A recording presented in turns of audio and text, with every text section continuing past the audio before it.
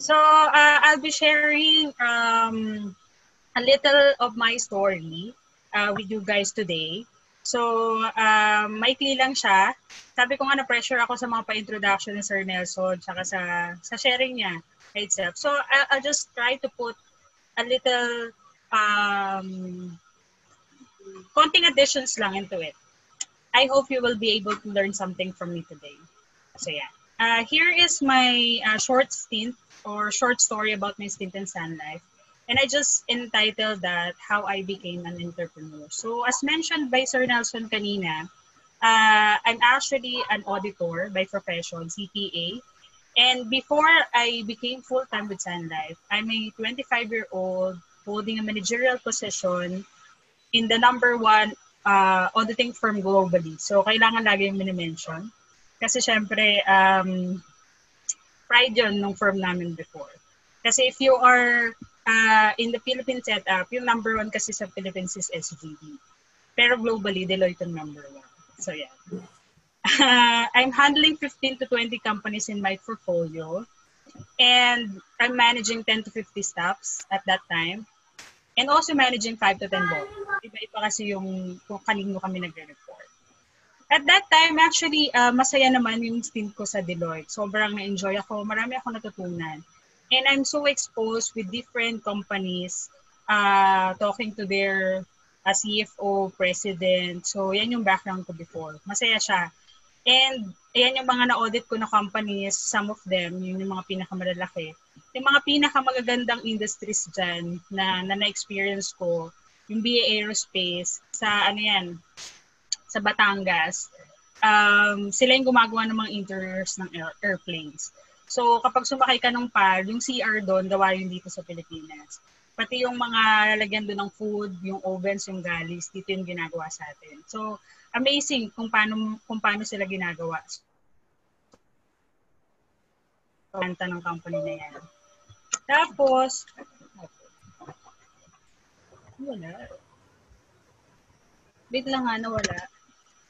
Ayan. Tapos, yung PNG of course, kung paano nila ginagawa yung Tide, etc.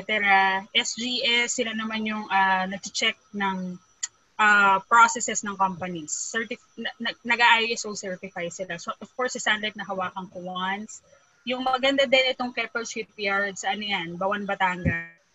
Gumagawa sila ng yung mga cruise ship na sinakyan ni Sir and other ships, sila yung gumagawa nun. So, masaya yung stint ko sa Sun Life, ay sa Deloitte before. And of course, kain din kami ng kain every after engagement. So, how do I go from being a corporate person that is so in love with her job, paano ko napunta into being a Sun Life financial advisor? So, yun yung pinaka-ikukwento ko. So, nung nandun ako sa Deloitte, yun nga, maraming learnings, maraming experiences, nakakatuwa, masaya. Pero just like Sir Nelson, medyo bombarded with work. Kasi if you are in corporate, sabi ko nga, ang hinahandle ko na clients is 15 to 20. Imagine that. So, kung 15 to 20 yung clients mo, 15 to 20 yung binivisit mo a year, 15 to 20 engagement yung hinahawakan mo, 15 to 20 different teams yung minamanage mo. So, medyo toxic siya in a sense na maraming work, sobrang workload. And yung 10 hours, 12 hours, 14 hours a day, minsan kulang siya talaga. Kasi pag nagsabay-sabay yung client, lalo na kapag deadline, so, sobrang magstay ka talaga in the office. So, yung 95% ng work, wala siya sa field, which is yung fun and cool stuff. Yung 95% ng work, ayan, nasa desk ako, nag-work, nag-excel, chine-check yung mga libro ng clients, and nakikil and meetings sa kanila. So, at some point, medyo, syempre dahil napapagod ka, mananawa ka eh. And at that point, naisip ko, is there more to life than this? And I was actually looking for more. I wanted to define success, kung ito ba siya, or there's more to it. Kasi syempre, as a person na lumaki sa hirap, walang magandang hindi naman walang maganda. I mean, yung background namin is hindi siya well-off na family. kung nilalang ni Sir Nelson yung tatay niyang sundalo, ayoko na lang magsalita. Pero medyo mayaman na yun sa amin. So kami yung super as in elementary, high school, college, lahat yon gapang. Lahat yon pinanghihingi sa mga mag-anak. Lahat yon talagang dinidiskarte.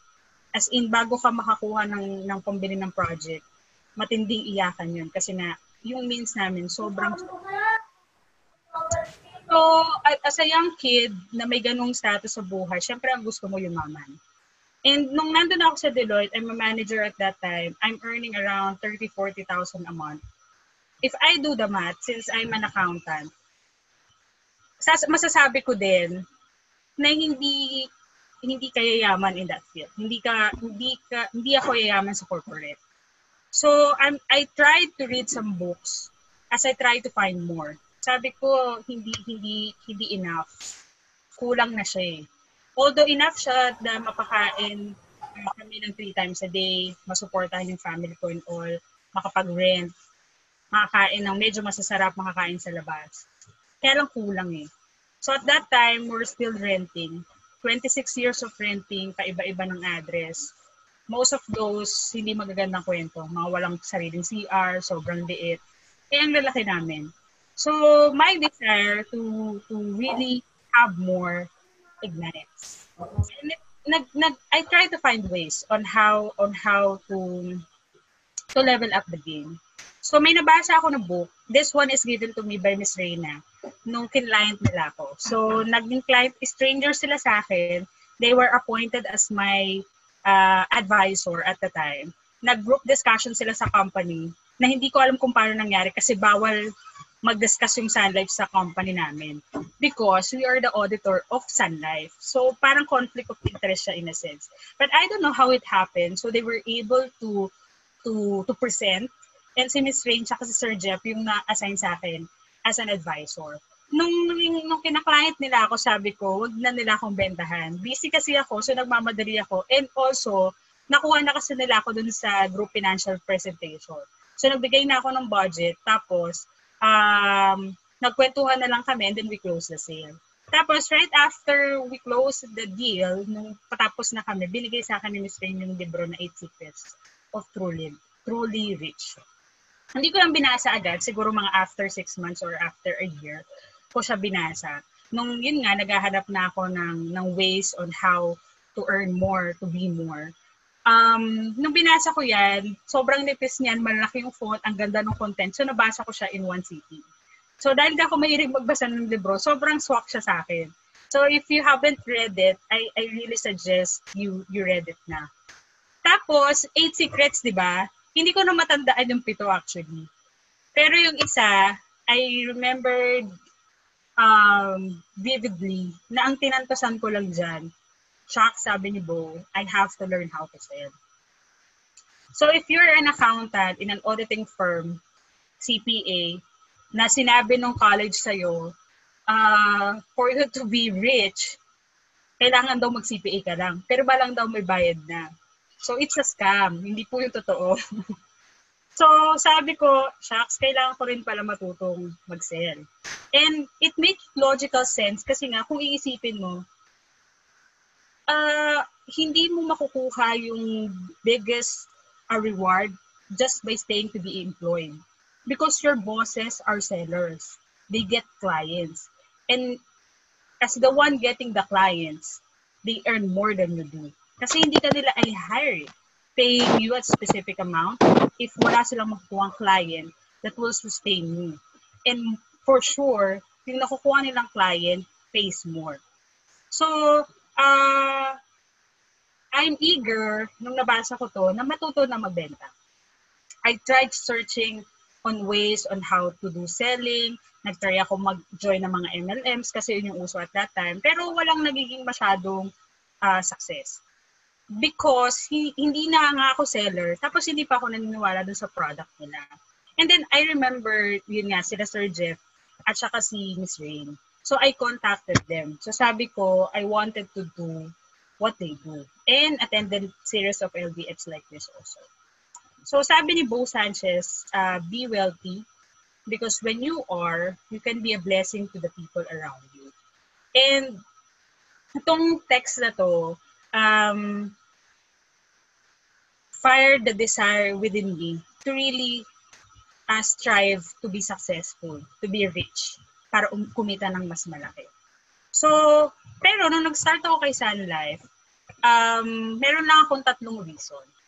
So, yung number 1 nga doon is I wanted to learn how to sell. Yun talaga yung number 1. Sabi ko, if I'm going to enter into a different platform than my current field, my number 1 goal is just to learn how to sell.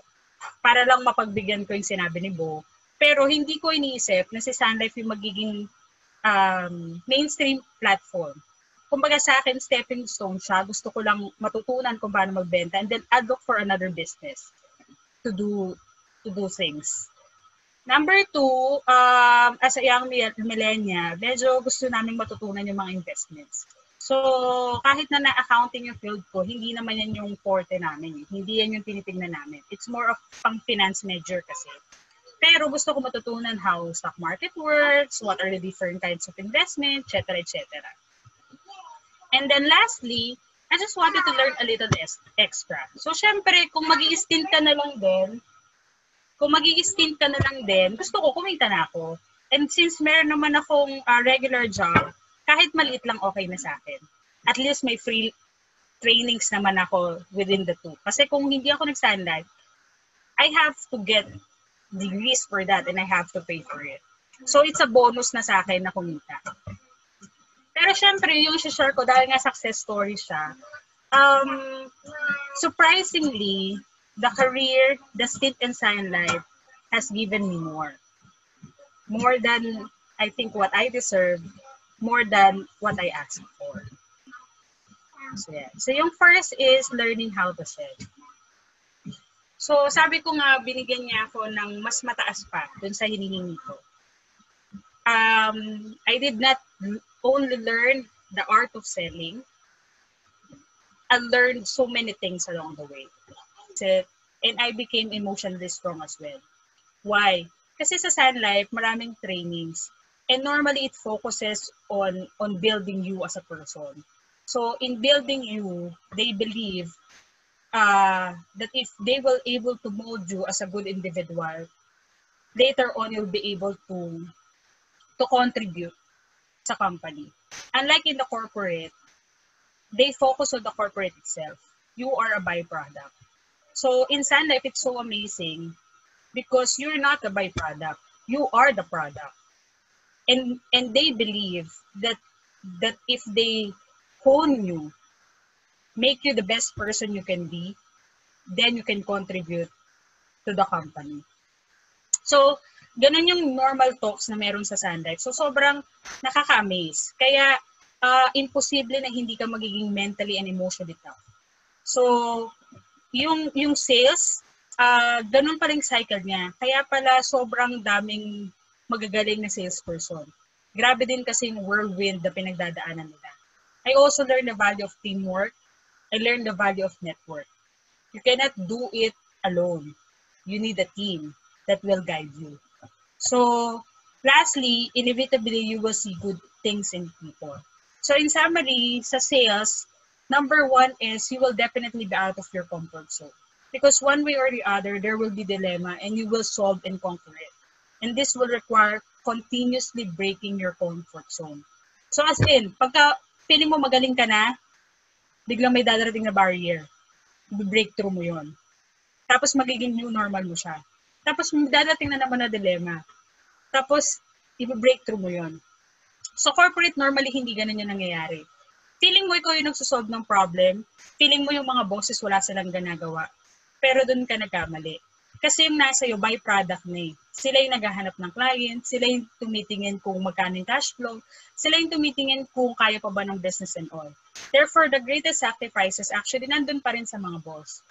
Sila yung nag-iisip kung paano lalaki yung business, paano mag-expand, paano dadami yung client, paano may improve yung internal systems and all. Dito, ikaw yung gagawa nun because you are the business owner. You are the business. Number 2, you will learn to collaborate. You will know that to be successful, you have to be part of an ecosystem. And there is no one-man ecosystem.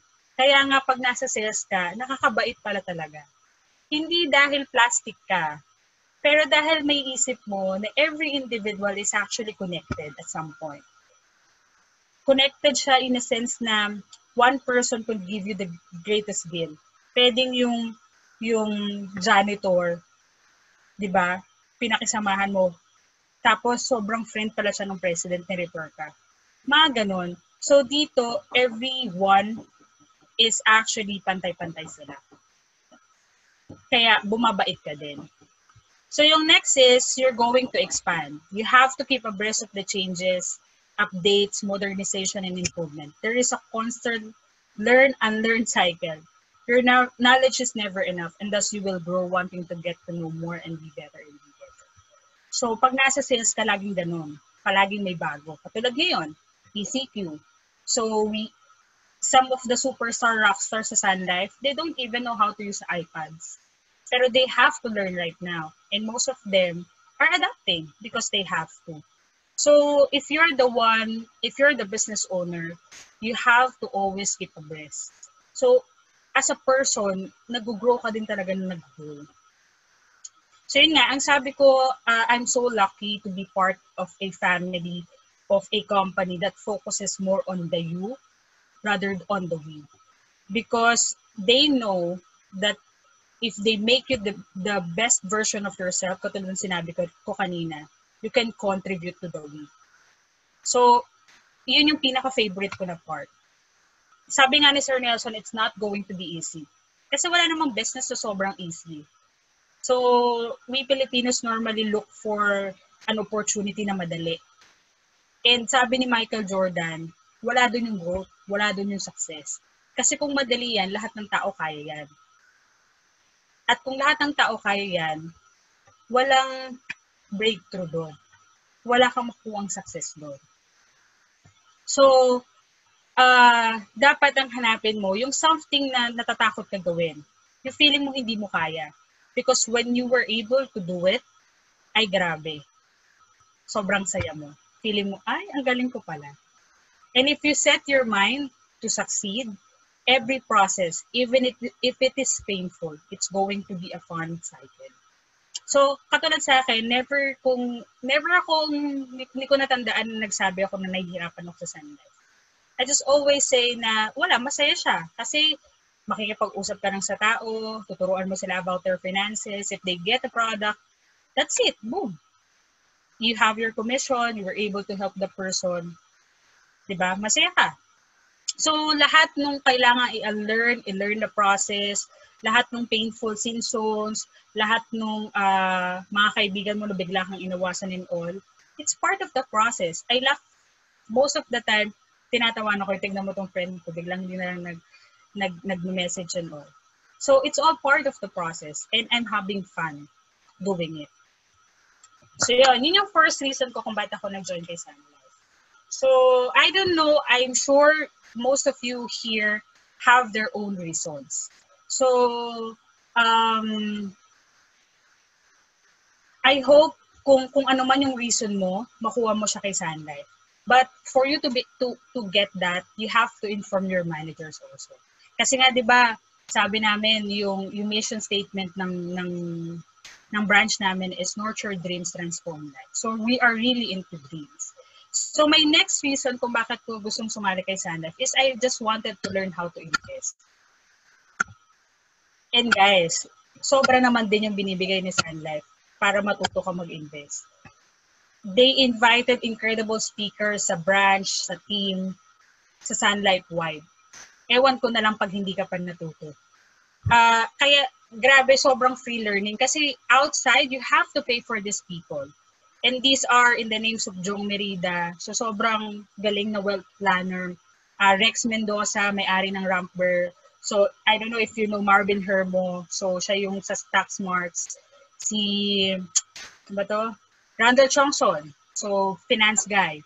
Siyempre si ba to? Francis Kong. So silang lahat combined into one Francis Kong yon. Siyempre si Coach Res. Yan naman for more of personal development.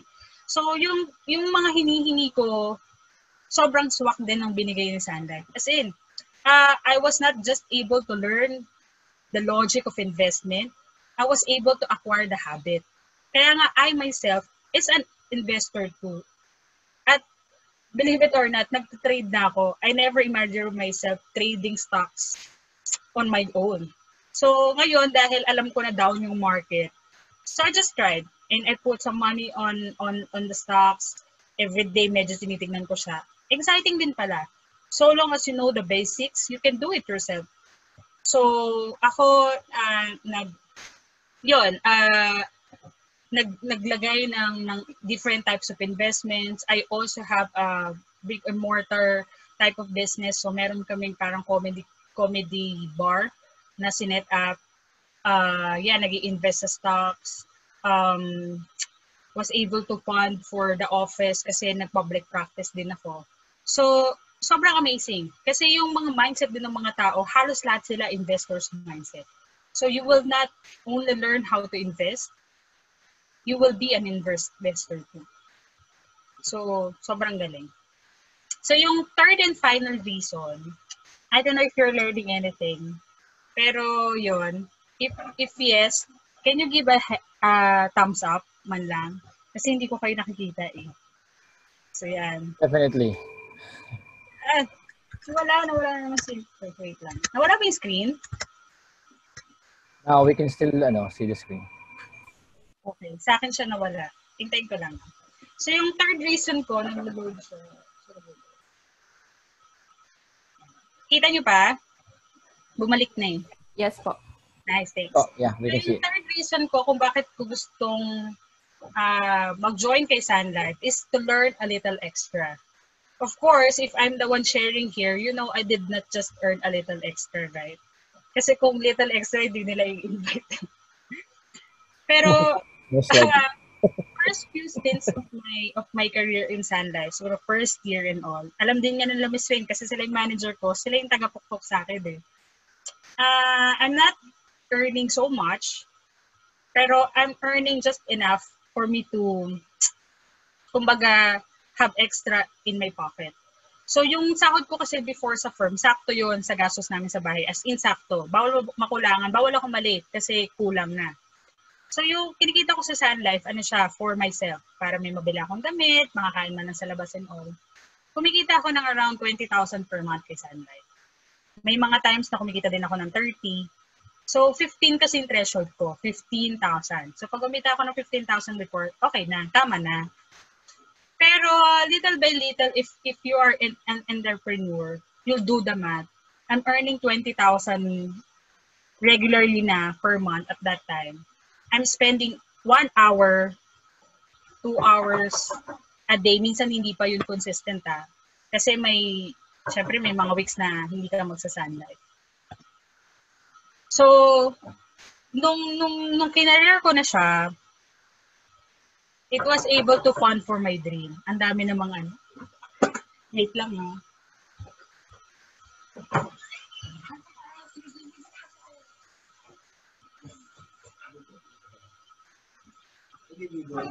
So, yan. It actually funded for my dream. So, kahit na sobrang short stint lang siya, in a year's time, ito yung mga na-accomplish natin.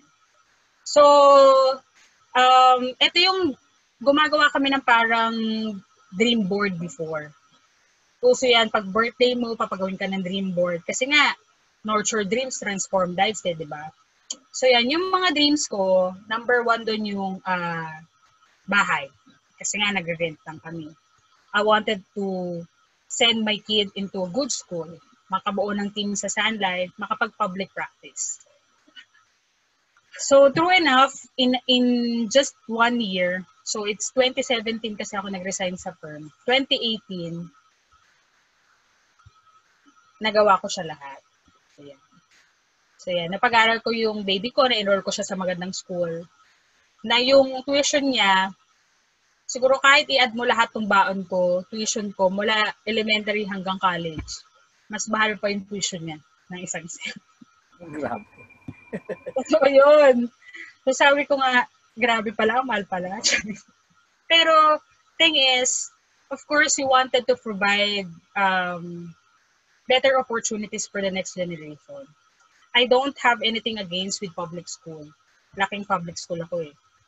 Pero ang hugot ko dun is, there's really more opportunities for those that graduated in a good school because of the network itself, mindset of the people around you. And normally, hindi mo yun makukuha sa public school. Kaya yun yung pinakahugot ko para isensya sa good school. Of course, I was able to create my team in accounting. Nagtutok din ako sa TICPA. So, if may mga accountants dyan. So, I have more time to do what I'm passionate about. And passion ko is still accounting. I have my firm. And I still do good in Sunlight. Because I know it's a good business also. I have a team. So, we were awarded as Field Management Excellence Awardee on our 0th year, and I couldn't ask for more.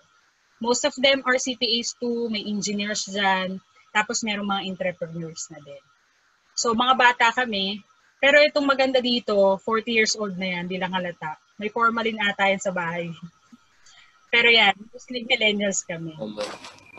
Kaya nga, sana ganyan yung tsura pag 40. Tapos, I was able to buy my car. Wala akong magandang photo.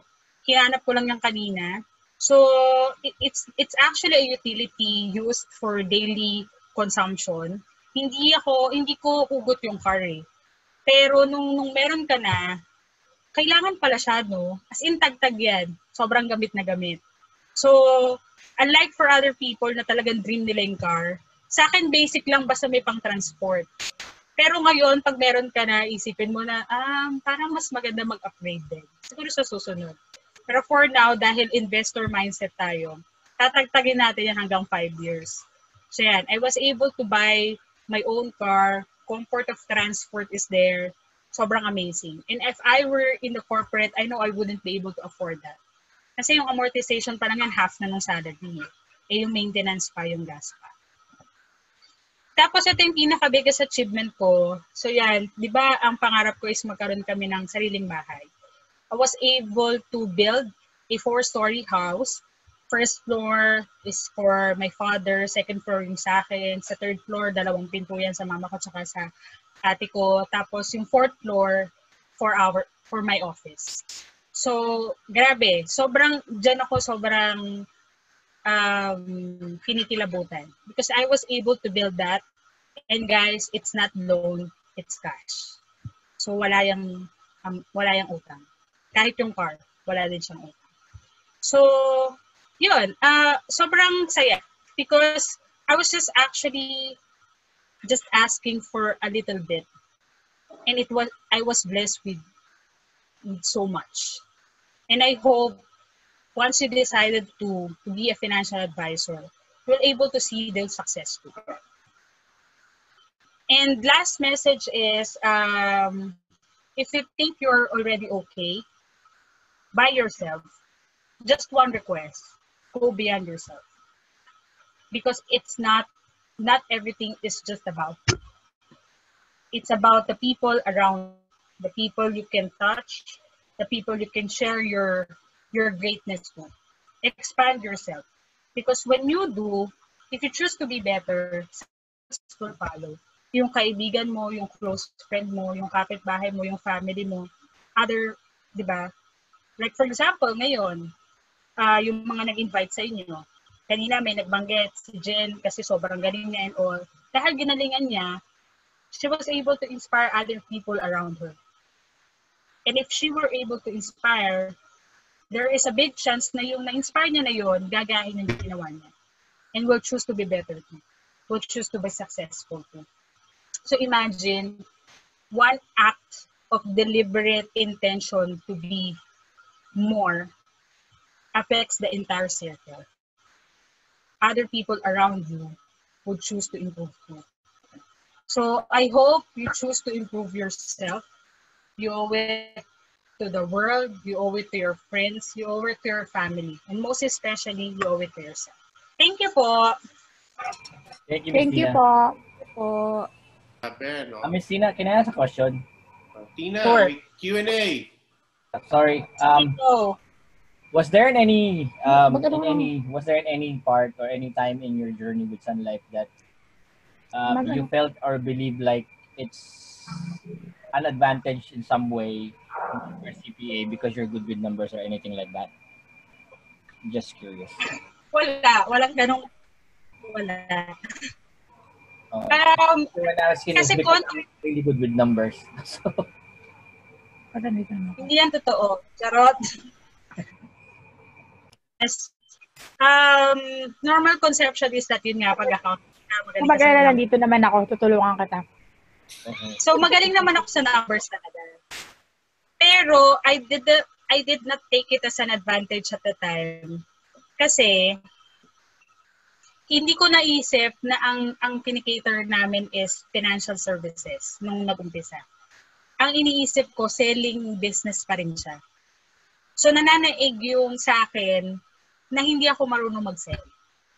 makes sense. I've never been a seller.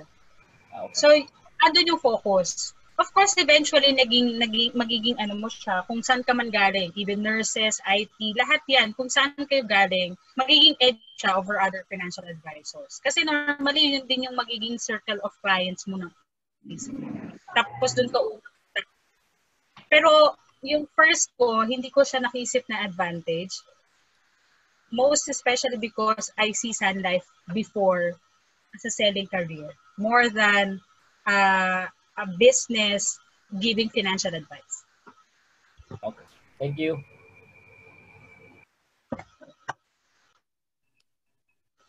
Other questions?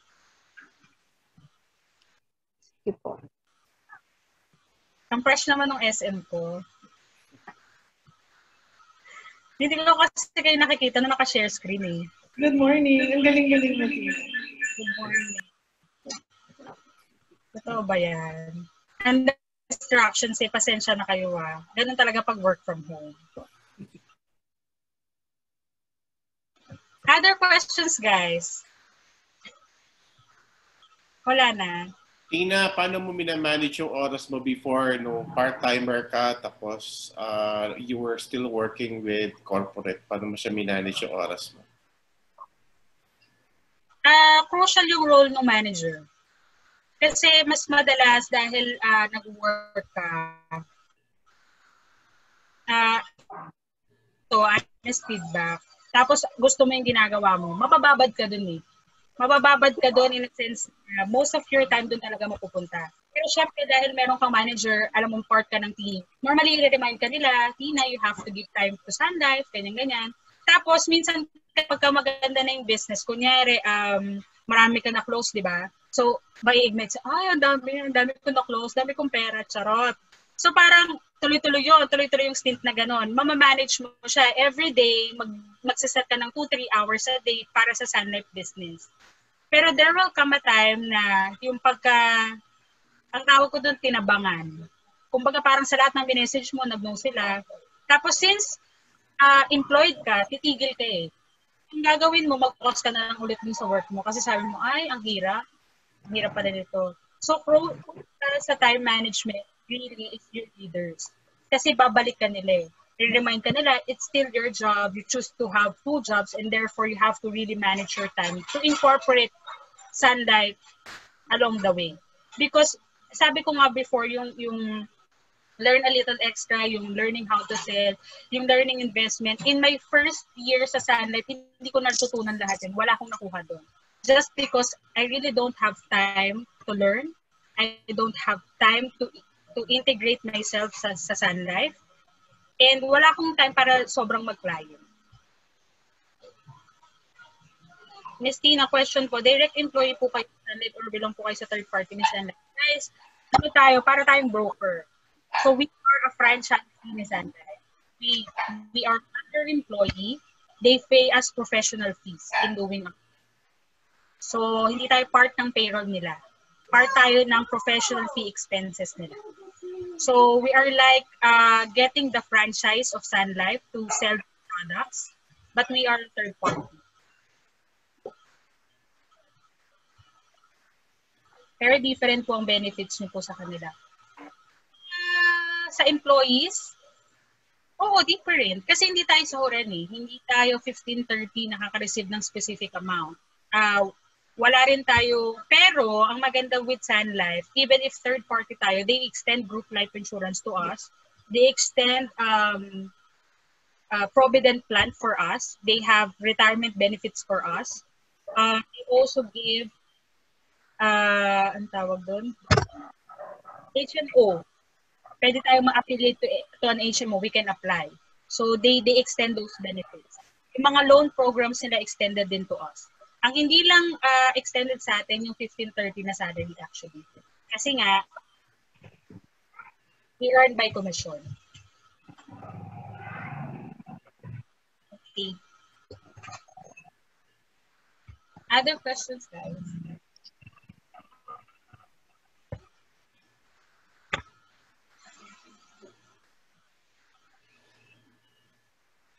So, wala na. Ako na lang. Sige. How do you manage rejections?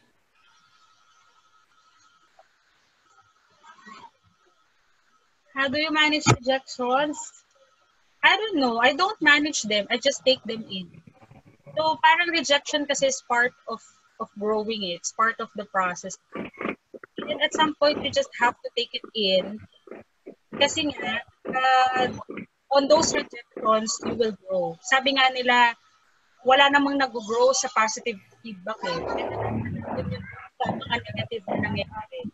Kung nare-reject ka, number one question mo is it really about you?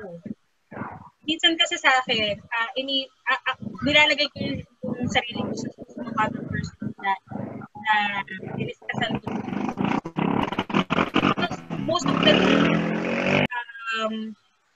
at some point it's about you, but most of the time it's really not about you. So the rejection just happened because it has to happen. Imagine yourself being the sales lady sa mall. 'Di ba sila, grabe sila. Good morning, ma'am. Ano pong gusto nyo? Ito po, maganda po to, ganyan-ganyan. Tapos ikaw, since hindi naman yung intention mo bumili nung, kunyari, payong at that time, di ba lalagpasan mo si ate? Grabe ka. Sobrang saya niya. Grabe yung deliberate effort niya to really reach out to you para mabenta yung product niya. Pero, on your end, hindi ko yung gusto eh. So, lalagpasan ko siya. Is it about ate? May mali ba sa kanya? Pwedeng wala, di ba? Pwedeng yung taong kausap niya hindi lang ready to take in the product, the discussion, the enthusiasm and all. So, yun, along the way you'd meet rejection, my advice is just take it in and then don't take it personally. But of course, with every experience, learn from it. Ask yourself the reason why, what can I do better next time? How can I improve? And then, yun, just keep on going. Yeah. Tina, last na. Para at least on a positive note. Last year, magkano kinita mo total 1 year sa Sunlight? Total na lang. Or magkano yung bahay na for ano? Hindi kami mangungutang, promise. Approximately yung bahay. Yung car is 1M. Yung kinita ko sa Sun Life last year, so nag-MDRT ako. Siguro close to 2M yung kinita ko kay Sun Life. Last year. Tapos yung kinita ko sa firm, ganun din. Close to 2. So, hindi katulad ng mga bricks and mortar businesses, Sir Nelson, na hindi masyado kumikita. Charot. So, mga 2 to 3M din. So, halos pantay. Yung pinita. Pero yun, hindi ko siya magagawa kung hindi ako nagsana. Okay. Yeah. Tapos siguro yung iba gusto malaman, magkano kinita ni Sir Nelson? O si Tina, makakasagot yan. Accountant namin yan. Magkano last year? Ayoko na i-share. Kasi sasabihin nila hindi totoo. Gusto niyo pakita ko yung payslip, charot. Pakishare total na lang, 1 year. Client relationship. Siguro kinita nila Sir Nelson as a couple, mga nasa 30 million. 30. That's a lot of zeros. Yes. Sana all. Yeah. May question po ako. Any question? Before sa question, may thoughts lang ako na gusto i-share. Nakaka-inspire yung mga figures and all. Pero ako, kasi hindi ako seller. And for the longest time, nasa corporate world ako. Pero I don't know kung bakit parang nagtitinggal, na-inspire ako to continue. First, I really want to start na i-insure ko yung family ko if I'm able, and I hope it's sooner rather than later. And then at the same time, I just want to talk to my friends para ma-insure din sila kasi I want them to, kasi yung mga basta itong nangyari ngayon is parang for me is an eye-opener siya na we really need to plan ahead and bigger plans, not just plan until 2030, basta bigger than we can imagine. So ang nasa isip ko talaga ngayon is to really to inspire others na parang maging eye-opener din sa kanila tong nangyari. So ang nasa isip ko is I want to do Sun Life, and at the same time I still am not ready to let go of the corporate world. My question is, paano po yung what you call this? Kasi ang network ko is more on nasa ibang bansa yung mga friends ko. And then if for example, if it's God willing na we can go abroad ulit, how does it work po if I will be able to inspire my friends to help them out prepare for a bigger future? So, marami akong nakuha doon. I actually can relate to you. Yung number one, ano yung gagawin ko? I was never a seller. Tapos, I'm looking into sales right now. Ano yung, paano siya nangyari? Paano siya ginawa? So, sa akin, sabi ko nga, before I started Sun Life, I tried different multi-level marketing. Nagbibenta sila ng sabon, ng supplements. Hindi ko siya kaya ibenta. Hindi na nga ako seller, tapos di pa ako naniniwala dun sa product. Tapos guys, sa personal hindi ako makinis. Maganda lang yung filter nito. So, sabi ko, this is not something we can really represent. So, ang hirap. So, sabi ko, number one, if you wanted to go to sales and you're not a seller, find a product that you really believe in na bentang-benta din sa'yo. Kasi kapag bentang-benta yun sa'yo, walang reason para hindi mo siya ma-share. Sa akin, bentang-benta sa akin yung insurance. Bentang-benta sa akin yung risk planning. Bentang-benta sa akin yung savings. Kasi sabi ko, kung meron kami yan before, hindi kami sobrang hirap eh. So, ganon. So, number one, you have to be really in love with the product. So, last year, actually, nag-launch si Sun Life ng Fit and Well. So, health product yun.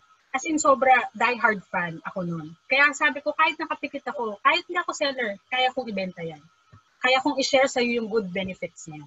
Kasi kung kayo nga, meron kayong, kunyari foodie kayo, yan sila Miss Rain, mahilig sa pagkain. Kung makapagkwento yan ng pagkain, akala mo talaga. Meron ba yung, ano ba yun? Uy, grabe siya.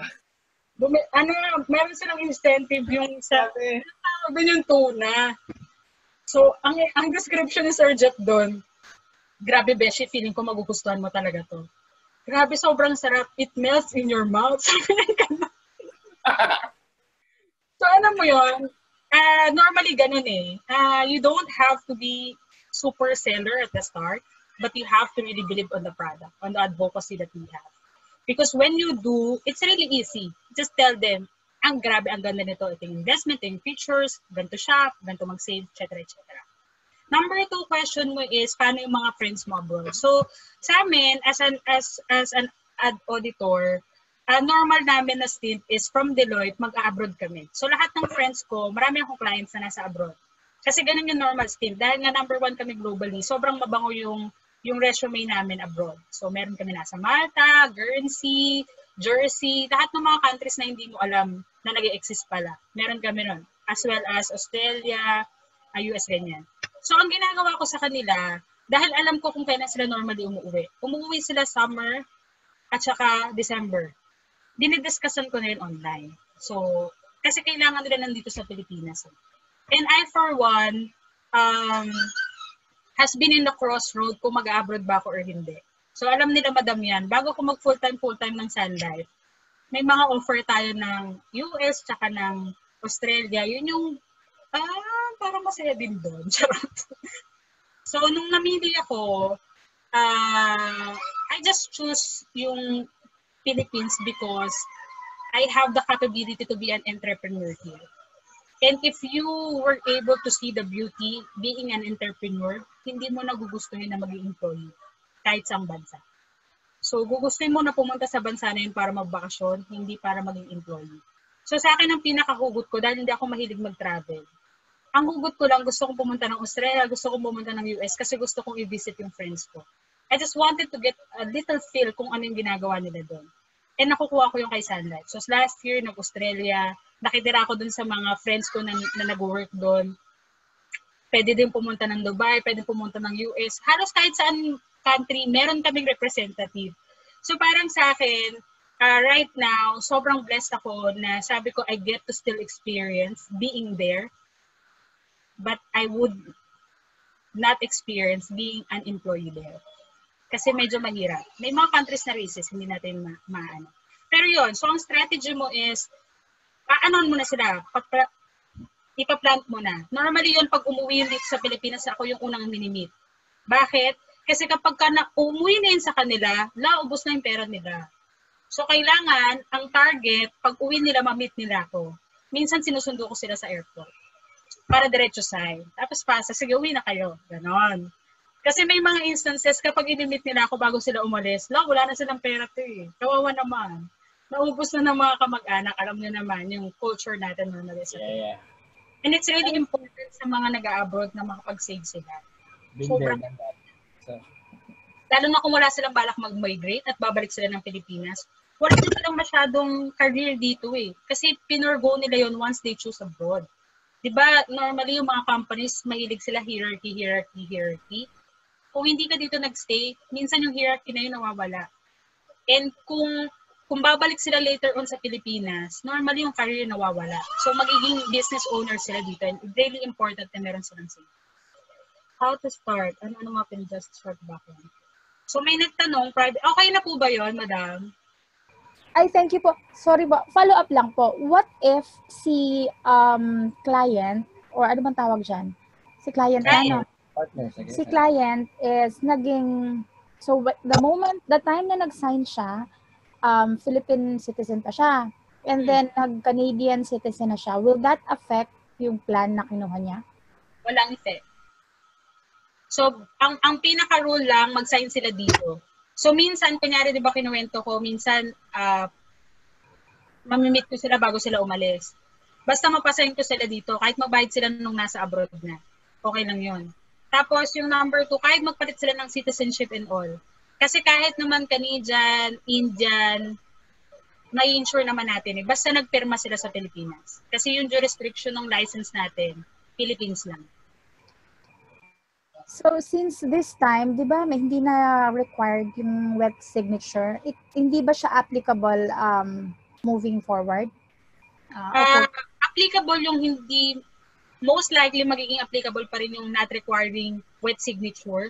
Pero kasi may attestation doon na nandito ka sa Pilipinas nung nag-I agree ka. Kailangan. Understood. Thank you po. Tapos, meron pa dito isa, how to start as a financial advisor. Ano po dapat pagdaanan dyan sa short background ko.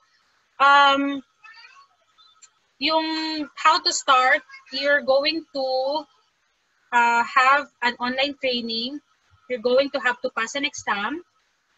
Tapos, may mga series of trainings na i-require and details and requirements and all. So, yung normal lang, para kang nag-onboarding sa company. May ganun din sa Sun Life. Pero ang pinaka-crucial doon, yung maipasa mo yung Insurance Commission exam. Kasi may lisensya po tayo as a financial advisor.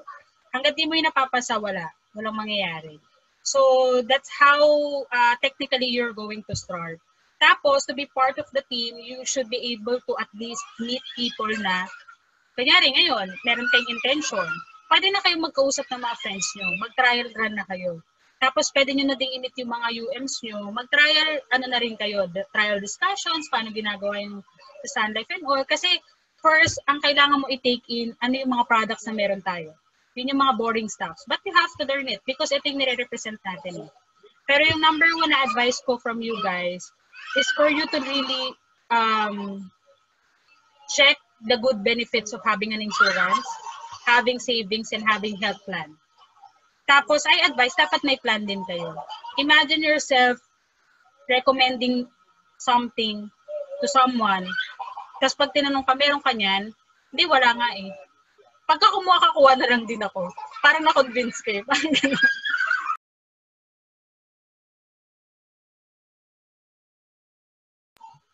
So, yun siya. Miss Tina, how did you negotiate your crush and Carson to stay with Sun Life? Huh? Stay with Sun Life? Normally kasi, di ba what we do, we discuss financial planning.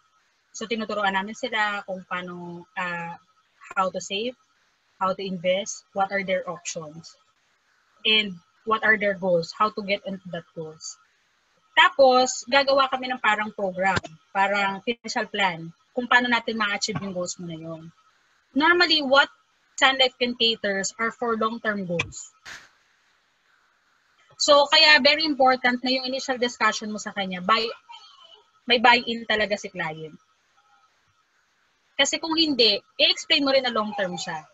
So, you don't encourage client to stay. They just normally stay off the course because it's the plan. Ayun yung plano eh. Yun yung sagot dun sa kung paano mo ma-reach yung goal mo. Of course, syempre, you take care of the relationship. You don't just sell for the purpose of selling. Hindi po tayo nagtitinda ng damit, hindi po tayo nagtitinda ng pagkain ng tuyo, na pagtapos mo i-deliver, tapos na. So normally, we stay sa lives ng clients natin for life. Yun yung advocacy ni Sun Life, advisors for life. And kaya sobrang amazing, if you started young in this career, sila, kasi hindi na sila, not so young sila nag-start. So I started like 22, 23. Makikita mo yung journey ng client mo, guys. Kasi yung mga una kong client, staff yun eh. Tapos na-promote, naging manager, tapos nagka-asawa, nagka-anak. Kasi ang amazing nung cycle. Kasi mas susubaybayan mo siya. And syempre, nandun pa lang ako sa stage na, ay, nagka-anak na, iba na naman yung need. So, sobra part ka, magiging ninang ka. Sana hindi naman nila ako i-invite sa ninang sa kasal. Kasi sila, madam, ninang sila sa kasal. Ako sa mga anak lang. Ganon. So yun, you'd stay as part of the life of your clients for long. If you stay in Sun Life for long. Ang question is, kung mag-i-stay ka sa Sun Life, yung client nag-i-stay eh. Yung advisor minsan hindi.